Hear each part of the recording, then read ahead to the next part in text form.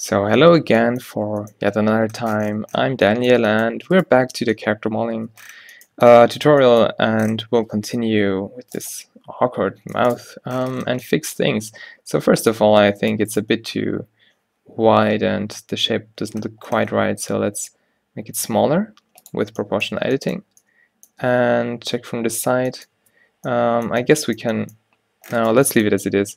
We'll now work our way around it and fix things here in this region. So we'll have to expand everything.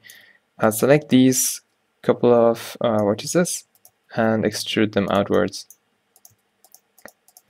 Now fill these here. The reason why I didn't extrude the inner ones as well is because we have the mirror modifier on, and we could, but you know, we have already placed the vertices in the middle, so why don't we just use what we have already?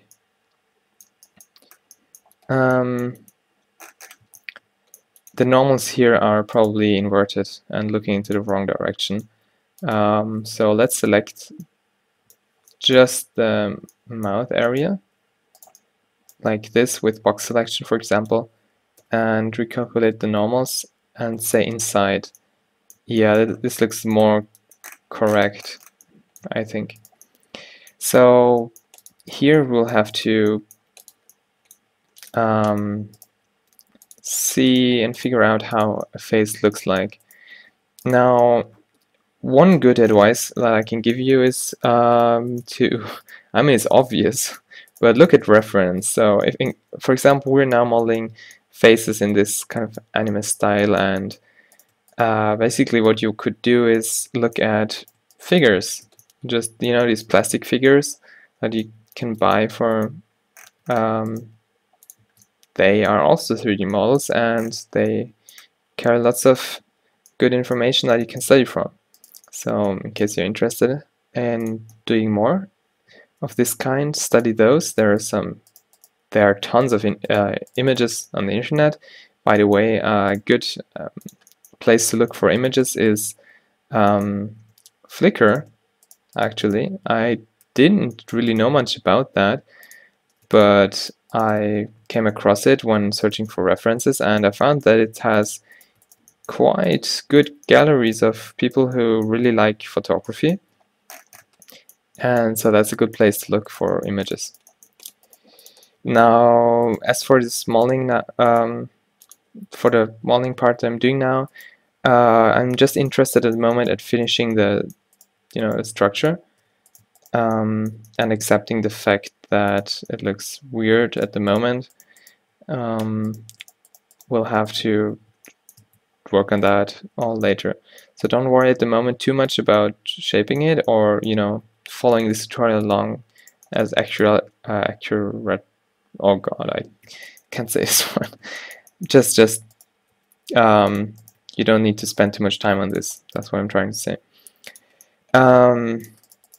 Later on, though, spend a good amount of time on it and adjust everything that you need to. If you have this kind of problem, just go to object mode and set everything to smooth again, and then just fill up these final areas. This is a bit of a tricky part, which is why I left it for the end. Let's see, we should connect these here, but maybe let's do it like that. That seems to work. We just have an uneven amount of vertices here, so we have to decide for some place to fit in a few more. Maybe like that. Could that work? No, it's probably better for us to edit here. Let's see how that works. It does work, but yeah, I guess that's good. I mean, you know what I said in the last part about topology? That's alright. So now it's time for actually shaping things, since it looks not as what we're looking for yet. Actually, it's not too bad, but let's make it better. Proportional editing is always a good friend of ours. It helps us to actually shape things as if like trying things out. You see, we're very little looking at references here. I prefer rotating around the object as much as I can to really get an idea of how the 3D model looks like. And then I just use various tools like Vortex Smooth or proportion editing and grabbing and things like that to get the desired shape of everything. Now the mouth looks weird still. Let's see, I think the corners are the problem. And the lips, you know, everything. Let's see what we can do.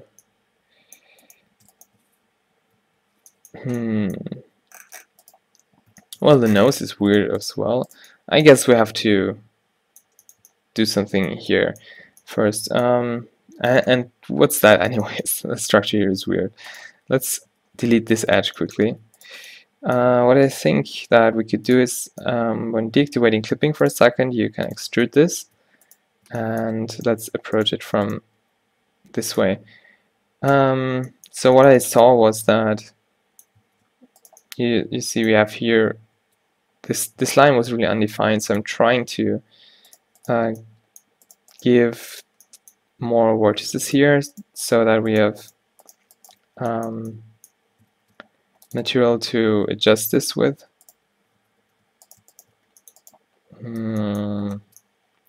I'm not very happy with it though still. Let's try to first of all get the silhouette right. So something like that should do. Over here we have a little bit of a curve in the nose. I guess that's good so far. Whoa, the mouth looks even weirder now. Well, that's kind of the fun thing about 3D modeling, I guess. And the challenge as well. One of the things that are pretty useful, don't forget, if you use proportion editing with a connected tool, you can, with the lips, simply move them around without manipulating the upper one. It's pretty cool. So here right now I just increase the size of the lower lip without interfering with what we did with the upper. So that's pretty useful in this situation. Maybe also keep in mind that depending on how you're shading it, the actual silhouette is more important than the shape in 3D itself. Or, I mean, if you're 3D printing, it's again a different matter, but depending on what you're going for, it's at this point already a good idea to think about how to deal with various issues, because some of them you can just cheat and not do anything about it, if you know what I mean. Some others you have to find fixes. So it's getting better, you know, it's not necessarily good, but I guess once we continue working on this and, you know, once we have some hair and more things to actually figure out the look of the face, it will be easier for us to adjust the facial features. Now let's give it final adjustments, and that will be it for this part then.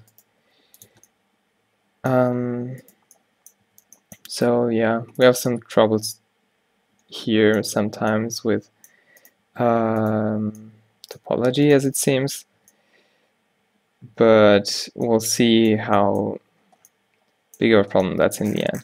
So yeah, not very good at the moment, but as I said, that's for later. Let's do one last thing. Let's just finish this upper loop here. That makes it look a bit better. I mean a bit more complete, like for a part of a tutorial. That's what I mean. So I guess we'll try first of all to just connect it. You know what I said about the break here, but we'll just try to connect it and see if that works. So connect all of these and make sure to adjust them, especially the subdivisions, or else you will have some weird straight parts in the face and it doesn't look so good. At this part, you see we have quite a bit of room for topology, so what you could do is try to close it like that. That way you have a little bit more detail on this place, and it looks a bit better. So this is kind of the shape that you want to have. It's not really completely round. It has like here a corner as for your forehead. That's also with not only with these kind of characters. Also, if you look at real people, that's what you will see. Okay, that's it. Thank you for watching as always, and hope you enjoyed and learned a lot from this. That's how it lines up with the reference so far. I guess we are still on the right track. Never mind that weird look of hers. See you in the next part. Have a good day.